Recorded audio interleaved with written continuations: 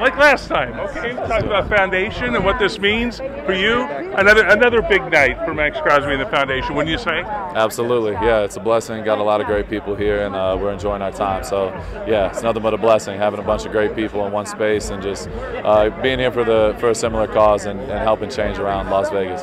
Okay, you've got a new partner on the defensive line there, Christian Wilkins. What do you think? Interesting cat. Who's going to have the best mouth out there on the field?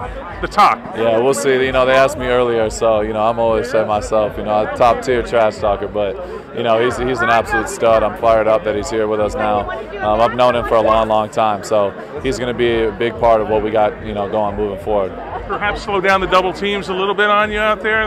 Yeah, it's all about the unit. We have so many great guys. Tyree's going to be a lot better, and he's improving every day. We got guys like Janarius Robinson, Malcolm Kuntz, who came on strong, one of the better young rushers in the league.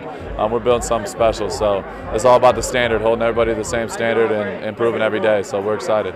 Hey, Garner Minshew.